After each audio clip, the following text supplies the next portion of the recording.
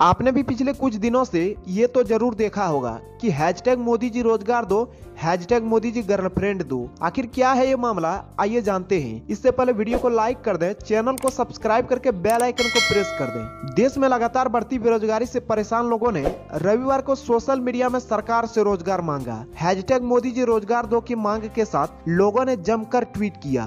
2 million से भी अधिक ट्वीट किए गए। लोगों ने सरकार से सवाल किया कि आखिर 2 करोड़ रोजगार के वादे कहां हैं। आम लोगों के साथ साथ विपक्षी नेताओं की तरफ से भी ट्वीट किए गए। कांग्रेस नेता राहुल गांधी ने ट्वीट करते हुए लिखा कि सुनो जन के मन की बात। कई ट्विटर यूजर ने प्रधानमंत्री से रोजगार बढ़ाने की मांग की। भारत में एक समय ये पहले नंबर पर ट्रेंड करता रहा। इसके कुछ ही देर बाद लोग ये लिखने लगे कि हैशटैग मोदी जी गर्लफ्रेंड दो। गौरतलब है कि कोरोना संकट के बाद से ही देश में रोजगार संकट बढ़ता ही जा रहा है। ILO के आंकड़ों के अनुसार विश्व में औसत रोजगार दर 57% है, जबकि भारत में सिर्फ औसत रोजगार दर 47% है। पड़ोसी देश पाकिस्तान और श्रीलंका तथा बांग्लादेश भी भारत से इस मामले में आगे है।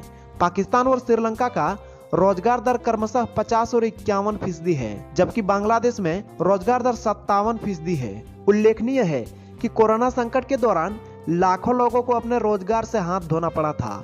CMIE ने एक रिपोर्ट में दावा किया था कि अप्रैल 2020 में 1.77 करोड़ वेतन भोगियों की नौकरी चली गई थी। इसी तरह जून और जुलाई में भी लाखों लोगों को रोजगार से हाथ धोना पड़ा था। कोरोना संकट के कारण भारत ही नहीं, विश्व के कई देशों में रोजगार संकट देखने को मिल रहा है। अमेरिका में बेरोजगारी ने सभी रिकॉर्ड तोड़ दिए हैं। अमेरिका में नौकरी का बाजार पूरी तरह से ठप हो चुका है। दिसंबर में श्रमिकों की छटनी के बाद जनवरी में सिर्फ 49,000 नौकरियों के लिए विज्ञापन निकले हैं। आपको हमारी यह जानकारी अगर अच्छी लगी हो तो लाइक करें और इसके बारे में आपको क्या कहना है कमेंट बॉक्स में प्रतिक्रिया जरूर दें तथा वीडियो को लाइक कर दें, चैनल को सब्सक्राइब करके बेल आइकन को प्रेस कर दें।